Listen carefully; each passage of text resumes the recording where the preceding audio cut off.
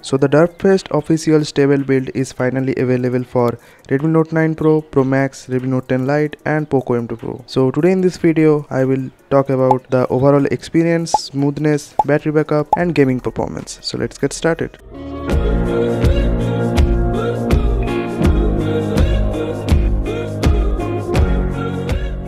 So at first, talking about the post, this is the post of the ROM which I installed on my Redmi Note 9 Pro. So this is Derpfest official 9th April build, and you can see the changelog here and the instructions for flashing this ROM. I will also talk about the installation in the end of the video, so wait for that. So first of all, let's see the about info of this ROM. So if I go to the about, you can see this is 14 official stable Miatoll 9th April build, and the maintainer of this ROM is Arpon aka Firefly09, and the security update is of 5 April 2024, and the kernel that is used in this build is the 4.14.341 Kinesis kernel, and this is the latest version, I mean upstreamed, and this comes with the kernel issue. So the kernel issue is working fine, and I'm using the Zygisk module.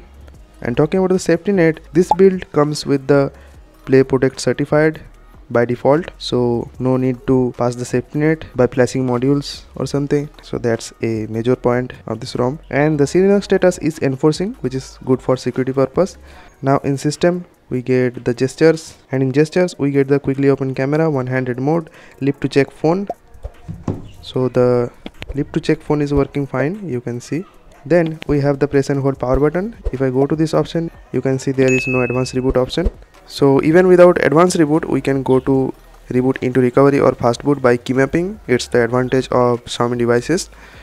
Now we have the brightness control, swipe to screenshot and prevent ringing, and we have the double tap to check phone. Then we have the default USB configuration. So here you can choose between USB tethering, no data transfer, MIDI or PTP. And we have the keyboard and the Derpfest updater. So in Derpfest updater, you can see there is no updates. That means this is the latest build which I am currently on. Now in navigation mode we get the gesture navigation, and if I go to settings, you can see I have the height gesture bar option and the haptic feedback, the back height, the left edge and right edge, and there is no option to hide the gesture pill, so that's missing in this build. And we also get the 2 button and 3 button navigation. Now moving straight to the security and privacy, we have the fingerprint and face unlock with the screen lock.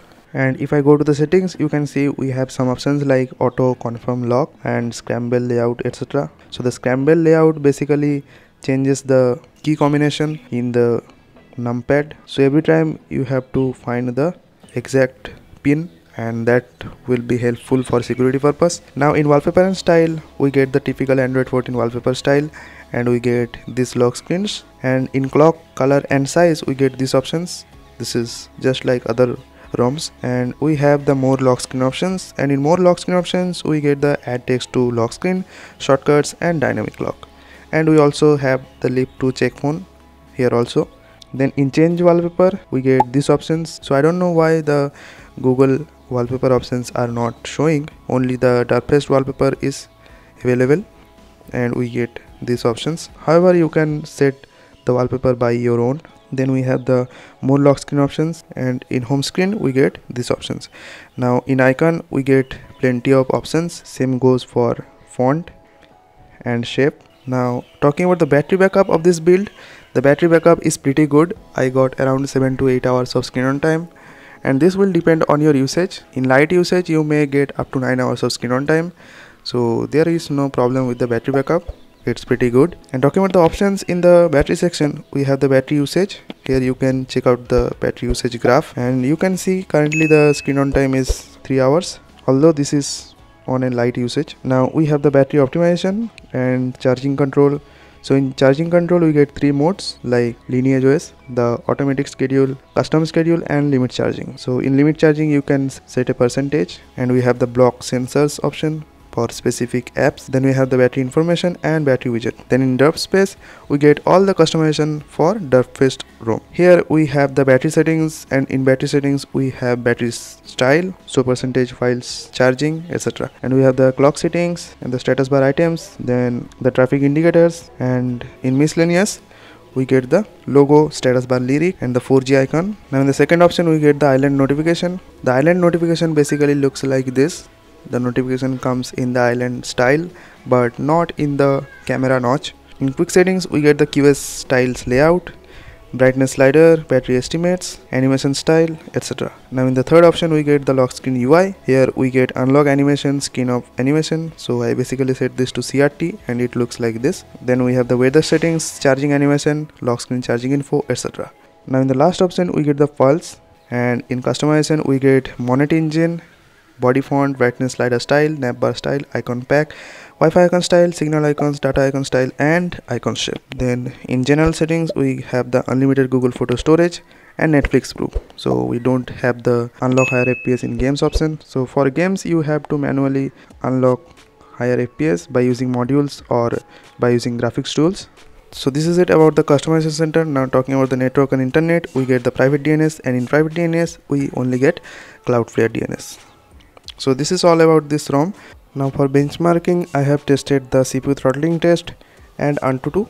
So let me show you the screenshot. So in this ROM we don't get any thermal profiles, so all you can see is the default performance of this ROM. So in default performance we get 89% maximum throttling without using any performance mods. And talking about the Antutu score, in Antutu I got 3,98,330, which is pretty good score. And talking about the temperature, you can see the temperature graph right here. So this is actually a good score considering the battery backup is that good. And talking about the camera application, we don't get ANX camera in this ROM. We get this Lineage camera, which is working fine though. There is no issue using this camera. But in video mode we don't get FPS option. We only can change the resolution of the video, so that's a drawback. But however, you can use any Gcam that is supported on this device. So this is it for the review. Now for installation, the installation is not that difficult. So for installation you have to use an FB version 2 based recovery. So in latest Orange Fox recovery, the FB version 2 encryption is supported. That's why you can simply use the latest Orange Fox recovery, which I used to, and then just wipe Dalvik cache data and flash this ROM and format data and then reboot to system. So this is the basic installation. There is no difficulty. And for sound improvement, there is no Dolby application, and even if I go to sound and vibration, you can see there is only spatial audio and no extra options for audio optimization. However, in the volume section we get the increasing ring volume, so the ringtone volume increases gradually. So now let's get to the gaming test. And for gaming we don't have smooth extreme in this ROM because we don't have unlock higher FPS in games, so we have to use GFX tool. So let's get to the gaming review.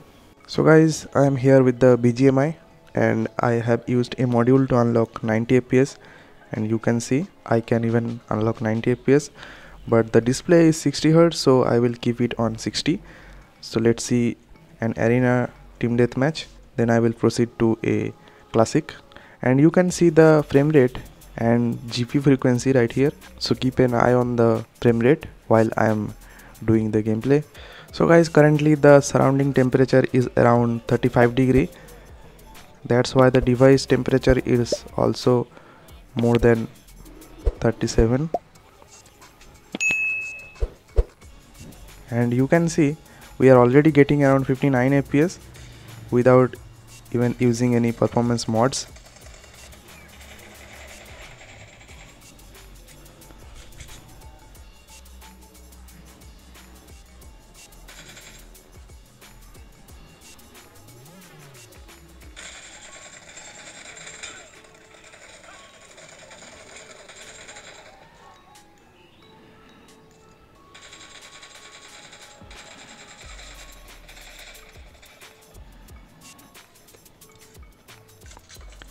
So the frame rate is pretty good in this ROM. So it's a proper daily driver ROM, you can say, because the battery backup is good, the gaming experience is good, and there is also some customizations. So overall this ROM is a good package. So the frame rate sometimes drop to 50 FPS, but because of the surrounding temperature the frame rate is going down sometimes. So this is the frame rate that we get in the team deathmatch.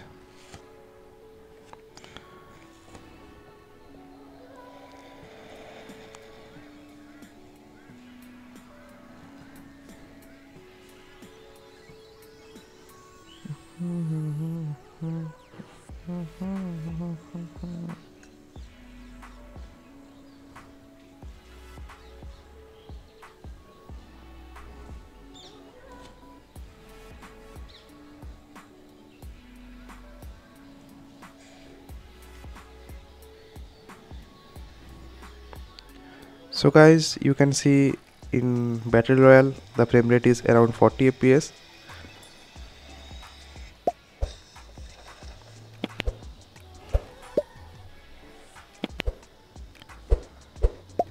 And it quickly jumped to 60.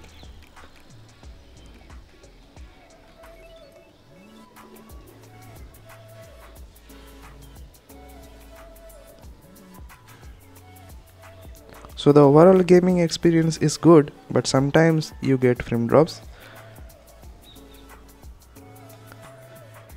But in that case, if you use any performance modules or any custom kernel that has a good performance, then you will get better gaming experience and better frame rates.